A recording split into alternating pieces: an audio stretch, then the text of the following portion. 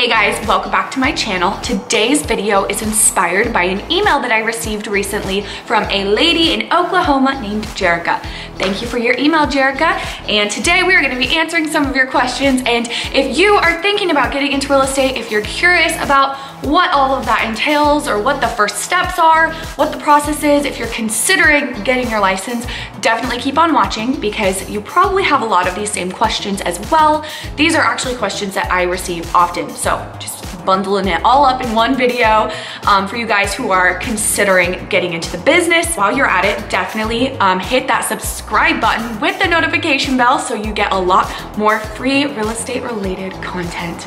I'm going to do this Q&A style.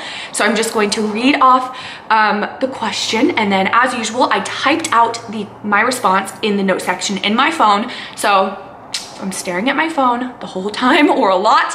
That is why I already typed up my response, because it's just easier for me to gather my thoughts that way, and that's just how I normally shoot my videos. So I'm gonna read the question and then read my answer. First question was, how long will it take after I get my license to actually get a client? And my response is that is completely up to you. When I got my license, so I obtained my license in October, I think it was mid-October, maybe the end of October, and I had my first listing by the end of November. It was a for sale by owner, of course, and we had an offer on that home. So listed it in November and then got an offer beginning of December.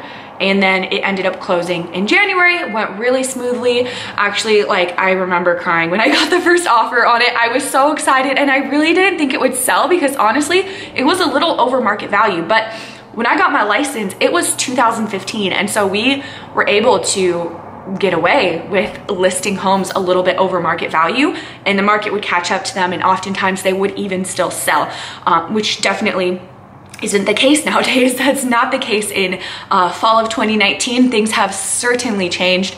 And that's another thing you might want to take into consideration with how long it's going to take you to get your paycheck.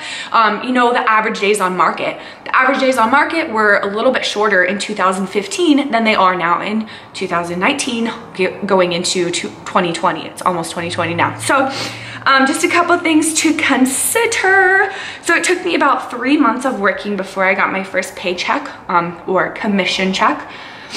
And that is moving things pretty quickly, honestly.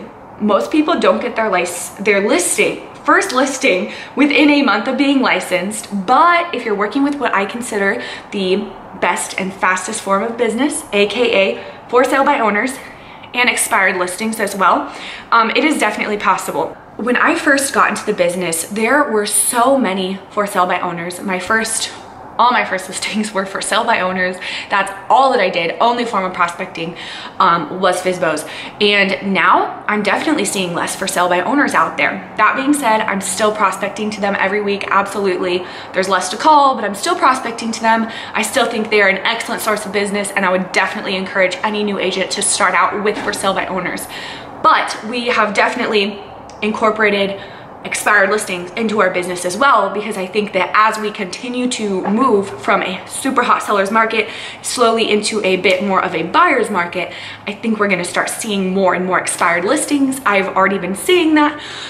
So I think now is an excellent time to start learning the skill of prospecting to expired listings and throw that in there too with your FSBOs if you haven't done so already. Where was I? All I know is that I prospected every day and worked way harder in those first couple of years for much less money than I do now. Our work schedule is so different now than it was when I first got started, thankfully. And we make a lot more for working a lot less. And I really, but starting out, that was kind of a big motivation for me, was knowing, like, yes, you're gonna have to really hustle the first couple years, but just one of the main things that kept me going and one of the main reasons why I was so okay with that and so motivated to work so much was because I knew it's not gonna be like this forever. You're doing it for the long term so that eventually you can make your business a little more turnkey and a little more, of course, you're always gonna have to be working in it, but yeah, I don't know if any of that made sense, but another little rant. Okay. I would say to count on 6 months of not getting paid realistically, even if you're working hard. So have that money saved up, and especially have that correct expectation, because, you know, I think that could be possibly one of the reasons why so many realtors fail, why so many of them get out of the business so early and just don't end up making it work, is because they get discouraged because they've gone 6 months without a paycheck. And I think that you have to just go into it. Of course, I always want to expect the best and set goals for the best and work towards the best. But worst case scenario, you have to be okay with the fact that it might take you 6 months, and don't let that discourage you, and don't let that cause you to get out of the business if this truly is what you want to do. If it's not what you want to do, you get into it, you find out it's not for you, then like whatever, get out of the business. Next question. My husband is active duty, so we move a lot. Will I have to retake the real estate course at every place we move to? My answer is that depends on how far you're moving. If you're just moving to another town that is in the same state, no, you won't have to retake the test. But if you are moving to another state, yes, you will have to retake the test for that particular state. I'm only licensed in Oregon at this point in time, so I can sell real estate anywhere in the state of Oregon. If I were to move, you know, say I were to move to Central Oregon or another part of the state, then I wouldn't have to get another license. But if I were to move to California, I'd have to get another license to be able to sell real estate there as well. How long does the real estate course take to complete online? I'm probably not the best person to answer this because I personally didn't take it online. I took it in person at a real estate school here in town, which was super awesome. But I know that sometimes doing it online is the best choice, and that might be what works best for your schedule, or you might learn better that way. I don't, but you might. So my question, or my answer, was that is completely up to you. I have met some crazy people who got their license very, very fast and just got it over with. And I've also known others who took a whole year to get through the course because they were procrastinating. I'd say you can get it done realistically in a few months. Also, guys, I am partnered with a really awesome real estate online licensing course. So if you are thinking about getting your real estate license and you are wanting to do it online, or you're wanting to explore that option, if you click on the link below, you will get a discount for the course if you purchase it through my link, which definitely take advantage of, because getting your license can be an expensive time. There's so many little fees that pop up here and there. So any type of discount you can get, definitely take advantage of that. And like I said, no, I have not used this course. I took the course online, but I have heard really great things about them based off of the reviews I've seen and everything that I've heard from this company. I do think that they are worth supporting, and I do believe that they will be a great company to go through if you choose to go through them to get your license. So click the link below. If you buy the link, if you buy the real estate course through my link, you will get a discount. Next question. After I complete the real estate course, do I just go apply to companies near me? After completing the course, you will have to take the exam. That's the fun part. Just kidding, it's not fun at all. After you take the course, you take the real estate exam, and I think that taking the real estate exam is a good way to test your patience and your strength and your what's the word, your stamina, to see if you're really motivated to do this. Because I mean, not just speaking for myself, but from a lot of people that I have seen, it does not normally happen the first time, and it can get very discouraging driving back to that place you're taking the course time and time again, and you think you're never gonna pass. So that can be a good test to see how bad you really want this, because I have heard and actually talked to a lot of people who have gone through the real estate school and then never ended up even getting their license because they just got too discouraged when it came to passing the exam. So if you want this bad enough, you'll take it enough times and do what you gotta do. I guess it's a good way to kind of weed out the people that aren't, I don't know, don't have the stamina for it anyway, because this business will really test your strength. Next question. Do you think being in real estate is worth it? Is it worth all the hard work? Okay, let me start over. Do you think being in real estate is worth all of the hard work that you put into it? And my response to that question, of course, was absolutely. I think it is 100% worth it. It is such a rewarding job. You get to help people, you get to meet so many people and be a part of their lives and make their lives better if you choose to. And it's so rewarding. I could seriously go on forever. Like, my response here is pretty long, so you might want to skip forward if you don't care about this question. The only reason I could think of why it wouldn't be worth it for you is if this just isn't the right job for you, because obviously God made us all differently with different personality traits, different gifts, different things we enjoy. And for some people, real estate might be their worst nightmare. I know I have friends who would hate being in real estate, absolutely hate it. Sounds like a terrible job for them.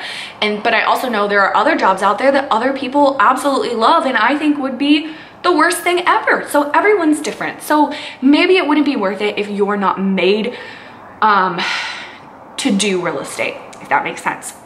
If the only reason that you want to get into this business is for the flexible schedule, but you don't really enjoy any of the other aspects of the job, there are plenty of other jobs out there that can be flexible too and allow you to take care of your kids from home or whatever it is that you want that flexibility for. Real estate does have an incredible opportunity of income. There is no glass ceiling, but it is very expensive. It is a very expensive hobby. And what I mean by that is there are quite a few fees and expenses involved, just like there are for running any kind of business. So if you're just doing it, doing this on the side and not really selling any houses, it probably will not be worth your time and money, just being completely honest. Back to your question about it being worth it though, yes, I do think it is. At the beginning, you do have to work very hard to get things going and you have to be patient because just like any other business, it will take time. Sometimes can even take years to get your business going. This is a long-term thing. But once you do get it going, you don't have to work all the time anymore. Some agents do. I don't really understand that. Or at least you shouldn't. And if you do, you're not doing it right, in my personal opinion. And the fact that we get to genuinely help so many people, like I mentioned earlier, and be involved in their lives during this time and during a huge transaction is so rewarding, and there's nothing like it. Okay, I guess this last question isn't really a question. She just mentioned that she has a toddler and another child on the way. Congratulations, BTW. I do too. What? Look at that. Anyway, so she could use the extra income, which congratulations all the way. Like, by the way, like I already said, that's super exciting. Very happy for you and your growing family. To comment on this last piece here of her email, like I said earlier, just be careful you're not getting into real estate only for the money.